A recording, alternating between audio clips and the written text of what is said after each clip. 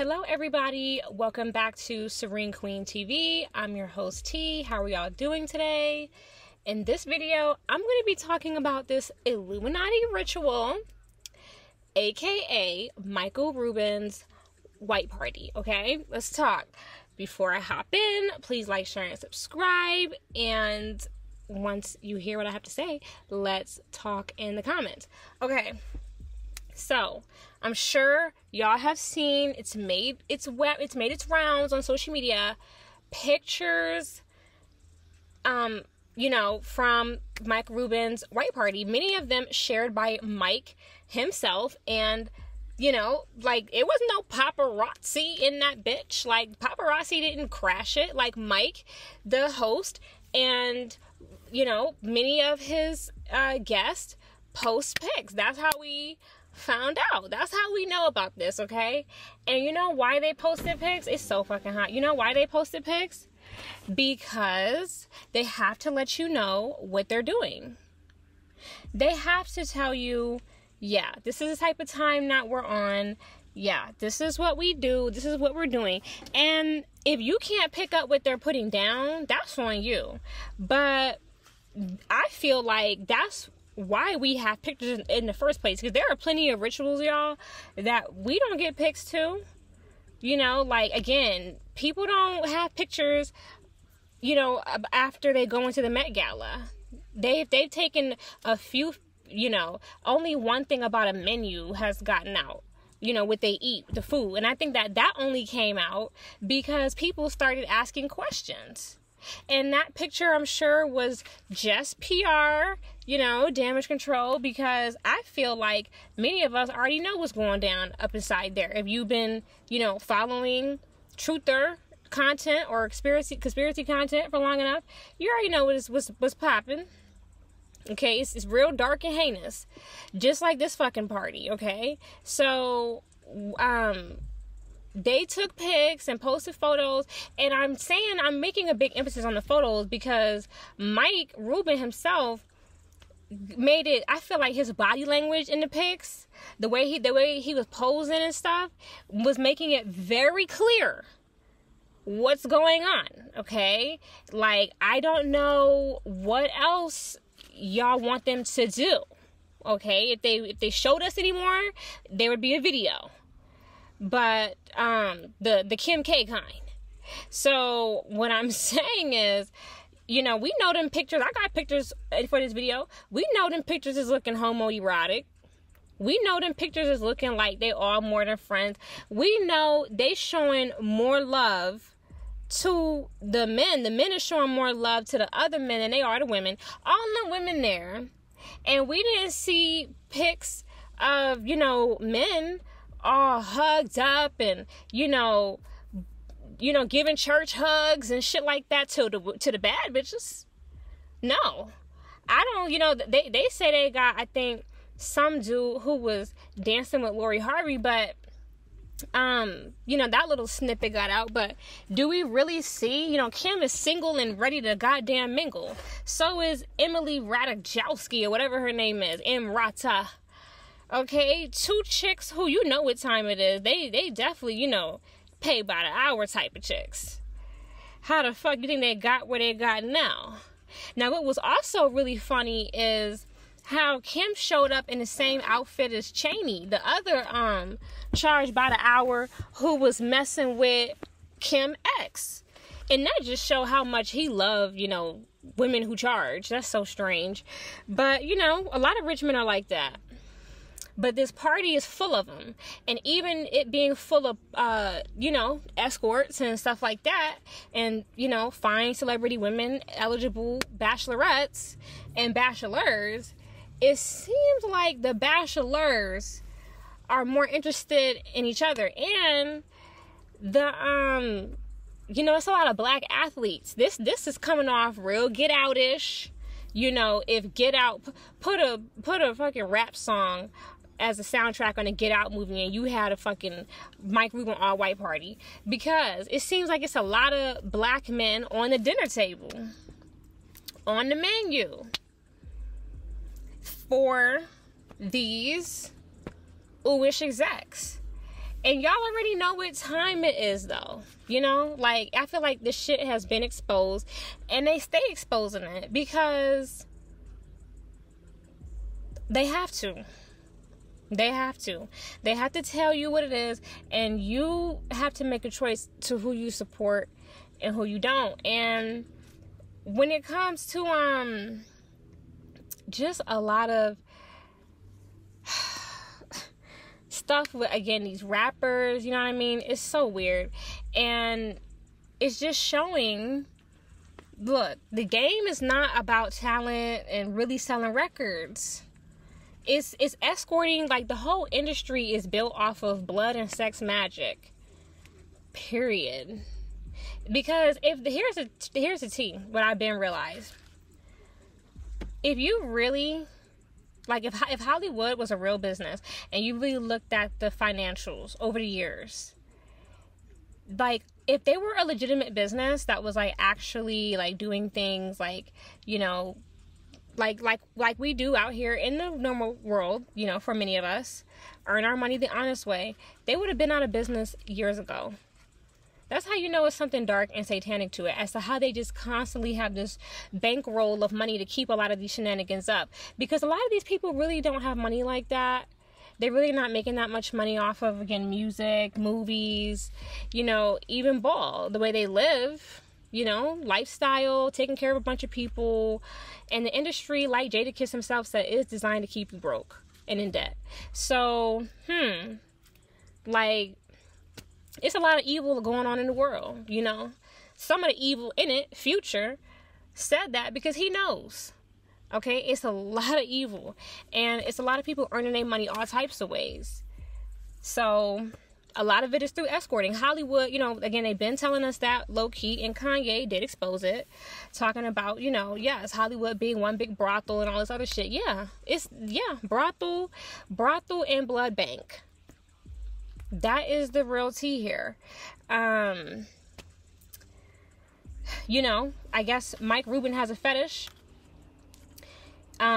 People who had their kids there, what the fuck y'all doing? You know, having y'all children there. No child should have been allowed at that party, but you bringing your kids there to condition them and normalize that bullshit.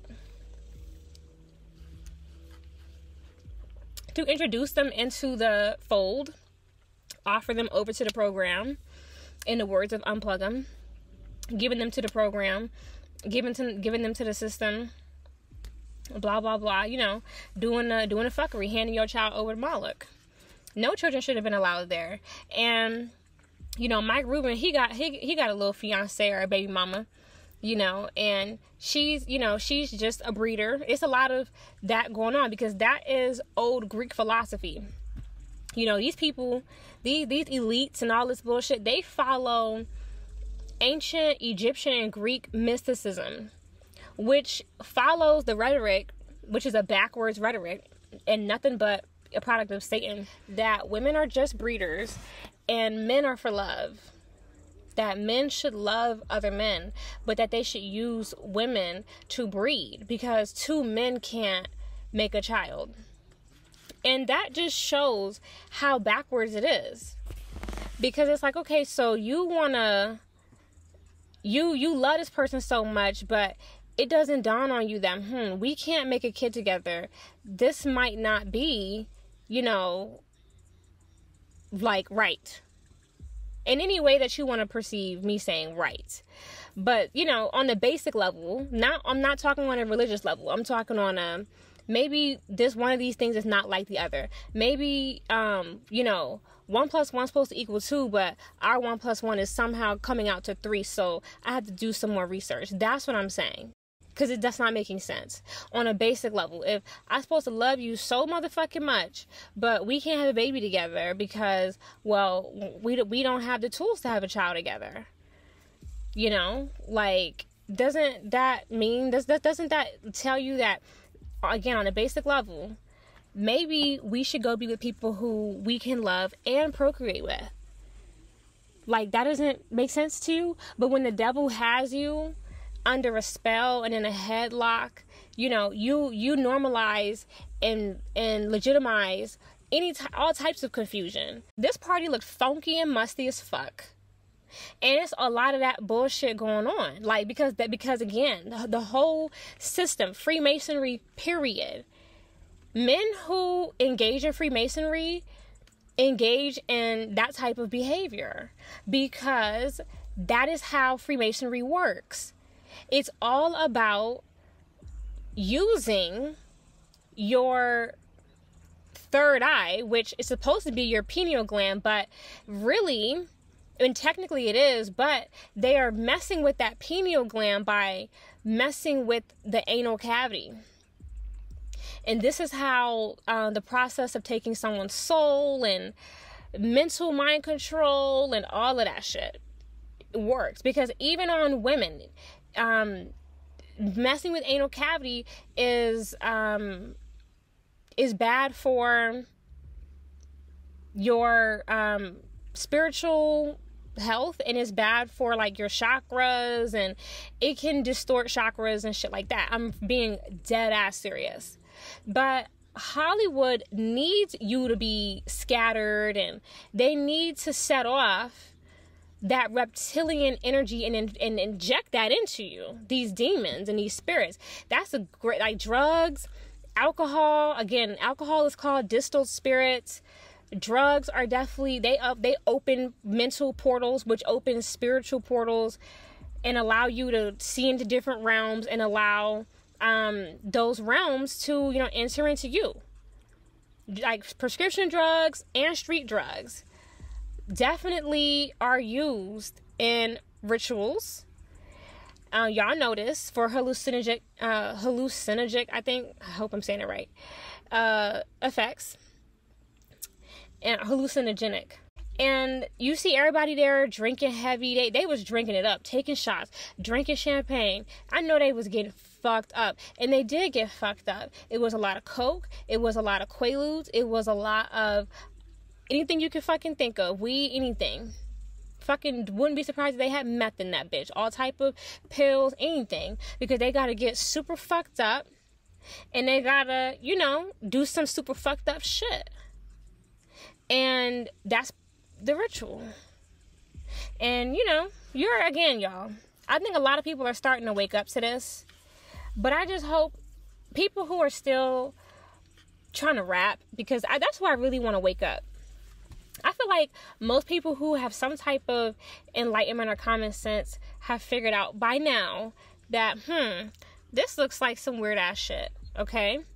But who I really want this message to touch are my young black men who are still trying to rap and trying to like be famous and be recognized by the industry. If you want to rap, make music, do film, anything in creative art to entertainment, you need to really ask yourself, what side are you on?